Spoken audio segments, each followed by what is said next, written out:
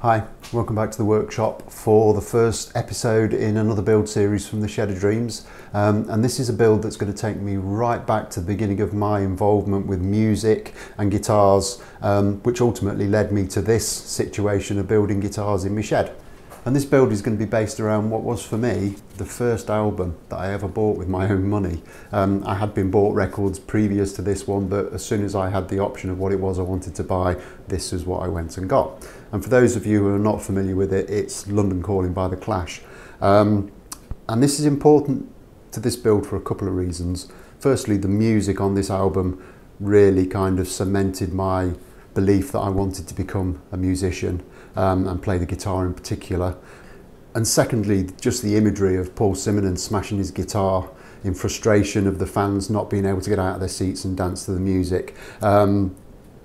For a teenager back in 1979, that really kind of resonated with me. However, over the years, my opinion on smashing instruments has changed dramatically, as you might imagine. And recently I've kind of got this idea in my head that it would be nice to bring an instrument back into the world that had such a profound effect on me as a youngster. So this build is going to be recreating the guitar that Paul Simonon smashed on that night. Now, those of you familiar with the band will appreciate that Paul Simonon was actually the bassist, and he smashed a bass guitar, not a six-string guitar. And this will be the first time I've built a bass, so there will be an element of a learning curve to some extent, but it was a precision bass, so realistically, fairly straightforward build. Now, the bass actually still exists, even if it is in several pieces. And as we can see from the photographs, it was kind of fairly heavily customized and very road worn at the point it was destroyed. Now, I'm not going to try and recreate that. I'm not really into kind of building relic guitars and stuff like that. Nothing against them, it's just not what I do. So what I'm going to do is try and recreate what would have come out of the factory. So from my research, I've been able to establish that it was a mid-1970s Olympic white precision bass with a black pick guard and a one-piece maple neck. So that effectively is what I'm going to build. There will be a couple of little minor twists along the way that we'll discuss when we get to them. Okay, so the first part of any build is generally making a set of templates. Ordinarily what I'd do is buy two sets of a plan and cut one up and use that as the basis for making the templates. This time I'm going to try and do something slightly different. Not just because it's going to be cheaper to do it this way, that is as good a reason as any, but also I just find cutting a set of plans up a little bit wasteful. So what I've done this time is I've actually bought a big long roll of kind of white tracing paper. And there's 50 meters on this roll, so there's enough to do multiple guitar builds. And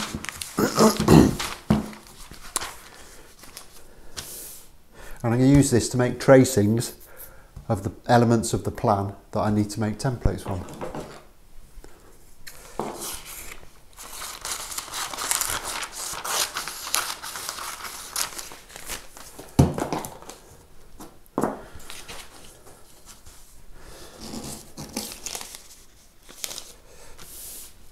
I'm simply going to tape it down in place.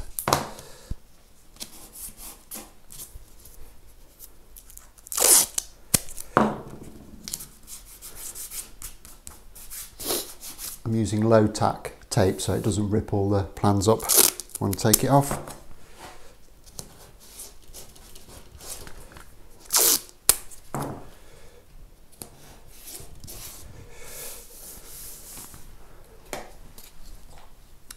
And with that done, I'm just going to take a variety of French curves, circle marking templates and straight edges and make a tracing of the outline and all the details that are on this plan.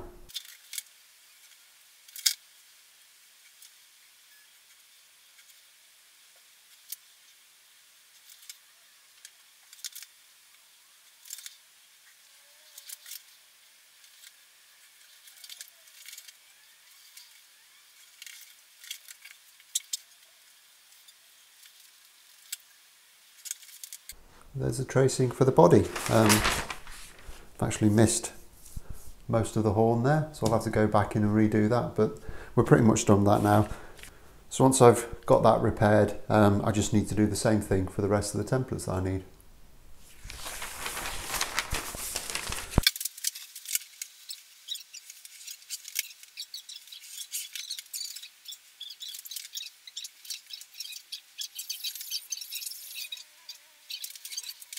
Okay, so I've got the tracings that I've made for the templates. So what I'm going to do now is trim these down a little bit so they're closer to the actual size that I need, so I'm not wasting timber when I make the templates. With that done, I will then spray mount them onto this piece of 1/2 inch MDF, which will be what I make the actual templates out of.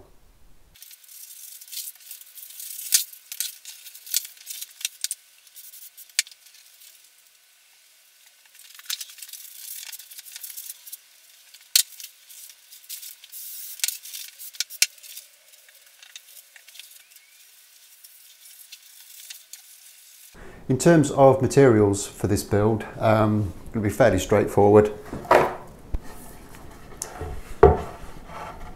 Unusually for me, I've bought a pre-prepared body blank, just because that made things easier. It's very difficult to get hold of timber at the moment. We're still in lockdown, so it's easier just to order this off the internet. And what it is a big piece of white ash. It's heavy. However, I do know that the base we're trying to replicate was chosen specifically because it was a heavy guitar, and Paul Simonon thought that heavier guitars had a kind of deeper, meatier tone to them. So that will be true to the original.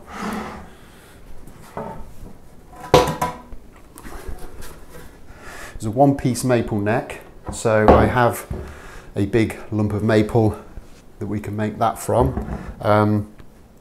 This is actually the same board that I made the top of the Thinline Telecaster from. If you haven't seen that build series, I'll put a link up there for it. It's not plain maple, there is a little bit of figure in this wood, so I think that's going to make a nice neck. Because it's a one-piece neck, it will have a skunk stripe, so I've got a board of walnut there, which I can rip a skunk stripe off, and black pickguard material for the pickguard. In terms of the hardware, it's fairly straightforward. There's not a huge amount. I've got a vintage style bass bridge. This is a Wilkinson one. It's got brass saddles, so that should be quite nice. Just the standard elephant ear bass tuners.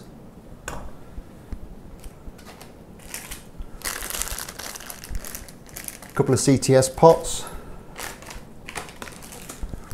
orange drop cap, a couple of just standard knurled control knobs, pretty similar to what you'd see on a Telecaster. I've gone with the Tone Rider Precision Plus pickup. Don't really know what this particular pickup's going to be like, but I've used a lot of Tone Riders in the past and they've always been really good, so looking forward to hearing that. Some Olympic white paint that I got from Northwest Guitars, so this is nitrocellulose. Anyone who's watched my builds before will know that I'm a big fan of nitro paint. And some clear lacquer for the neck. I'll probably kind of tint that a little bit to put a bit of age on the neck. I'm not a fan of kind of brand new bright white maple on a neck. And that's pretty much it. String tree. There's not a lot to these. I've got a couple of bits on the way. I still need a neck plate and some screws and a few other bits and pieces. But that's pretty much what's going into the build. Okay, so I've left these to dry overnight. They've gone on really nicely. There's a couple of little wrinkles here and there, but that's not going to affect the performance of what I need them to do. So the next step is to kind of rough these out with a jigsaw into kind of manageable pieces and get them onto the bandsaw. What I'm also going to do is, this is a factory edge on this piece of MDF, so I know that this is very straight. So I'm going to cut a section off there as well, and I'm going to use that as a straight edge for when I'm routing the edges of the neck template. Hopefully that will give me a really straight edge there.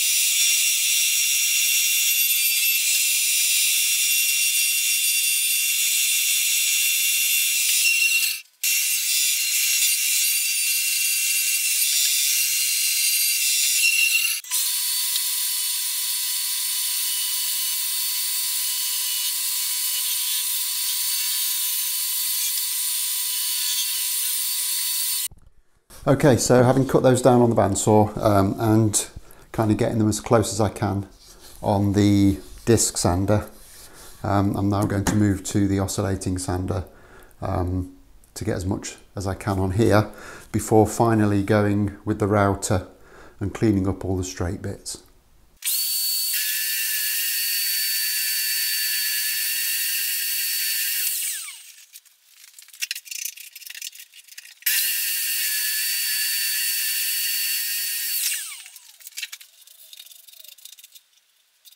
Okay, so I've got these templates mostly shaped now.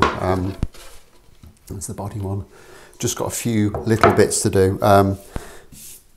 The main thing I've got to achieve is on the neck. There's these two long straight edges, which I haven't done yet.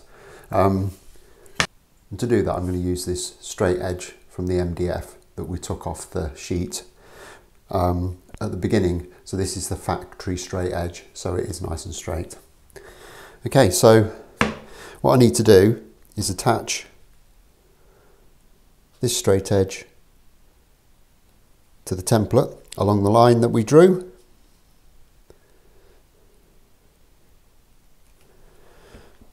And I'm going to do that in the time-honoured fashion of masking tape and super glue.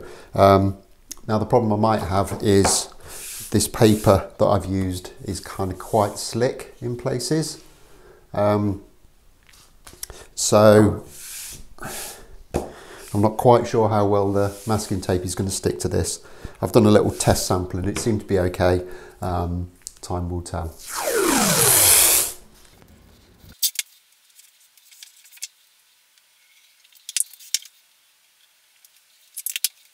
Well, seems to have got it.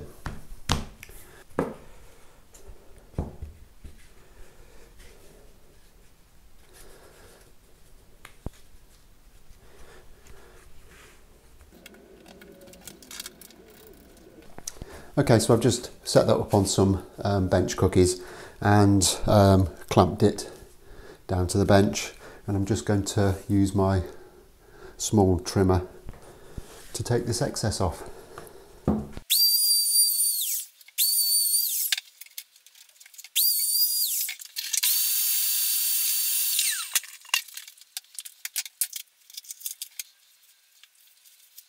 Okay, so that's cleaned that up lovely. The problem we've got is it has taken some of the paper off the template, which is not ideal. However, most of it remains, so I'll still be able to set up for the other straight edge. Luckily, the headstock has remained untouched, and that's where most of the stuff that I need to be on is still there, so that's happy days. All it means is I'll just have to kind of remark where I'd set my nut line and put a new centre line on, but that's not too big a deal. Okay, on to the next half.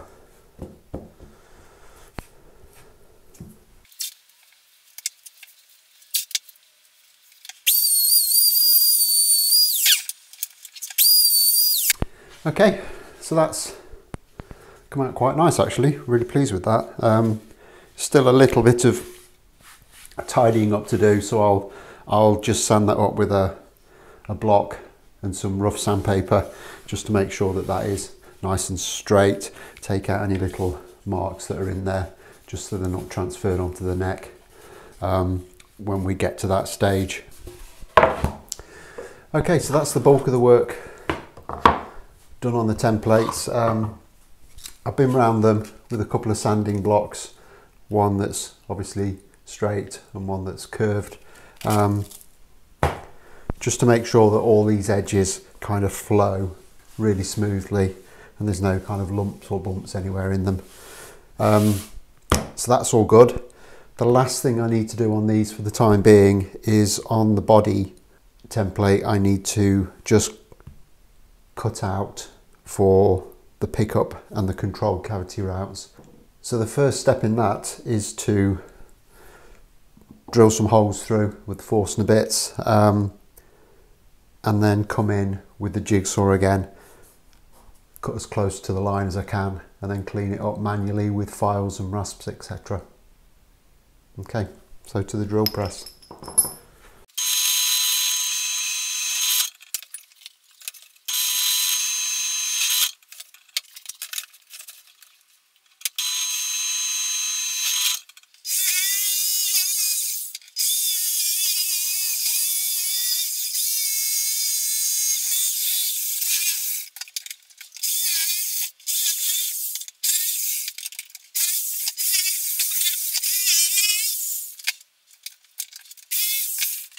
Okay, so I've roughed out the control route.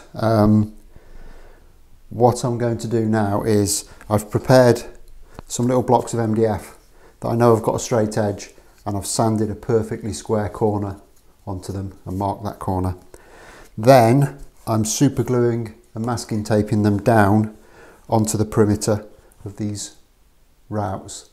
I'm probably going to only be able to do kind of 2 sides at a time, so I'm going to have to work my way around, but that's what I'm going to do for the square sections. For these curved sections, I'll just kind of sand them out and clean them up that way.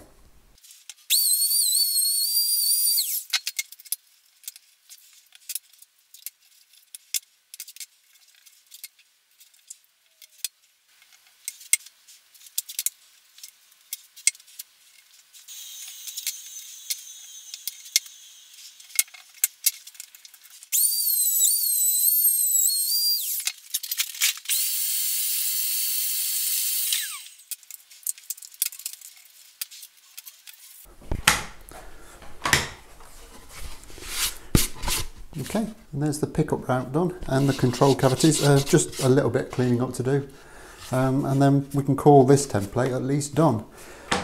Okay, so that's the templates more or less done. There's a few little bits, but generally I'm really happy with them. They're where we need to be at this point. I've got a few holes to drill in, etc., just to finish them off. So I'm going to crack on with that now, so that when we come back next time, we'll be ready to actually start the proper build.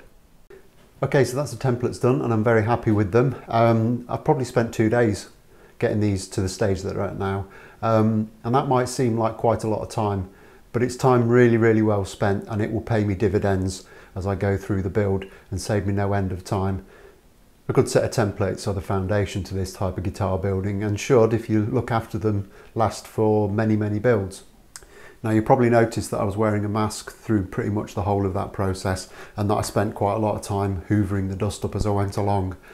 MDF's a brilliant material, it's very stable, it's got a multitude of uses, but the dust from it is quite nasty, so you need to make sure that you're protecting yourself from that, you know, and that you're always staying safe in the workshop. But anyway, we've got that done. We've got a really nice set of templates, and I'm going to be back very, very soon with the next episode, where we'll take that big block of wood and start turning it into a bass guitar body. So don't forget to like and subscribe, and I look forward to seeing you then. Thanks a lot for watching, everyone. Bye bye.